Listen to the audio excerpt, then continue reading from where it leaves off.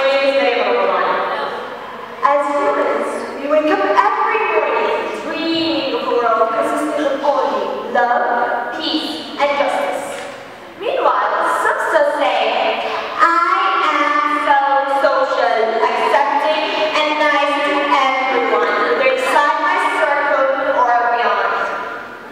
But a few minutes later, maybe, you idiot, how dare you not clean my room?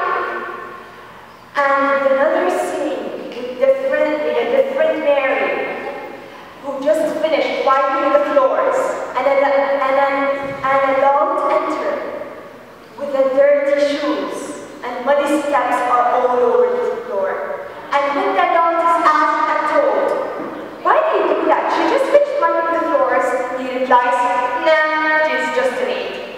At the end of the reoccurring scene, with different Marys in different houses, we can hear the whisper, I came to hell than to come to be enslaved. That is a word that their hearts regret because of the mistreatment and discrimination they receive by their employers, who think because they pay them at the end of each month, they own them. Therefore, they use them by a variety of ways. To illustrate, do you know, according to the International Trade Union Confederation, that 2.4 million of the domestic workers are being enslaved each year? So this is a persistent worldwide problem. You may ask, in what ways are they being enslaved? Well, the shapes they can be mistreated can vary in shape. For example, by hitting them, extra work hours without enough rest, limiting the amount and kind of food they are allowed to eat and cutting it from their salaries, and delaying giving them their salaries. And these examples are drops of a deep ocean of the ways they can be mistreated and enslaved. Because some, like Olive, took out of the box.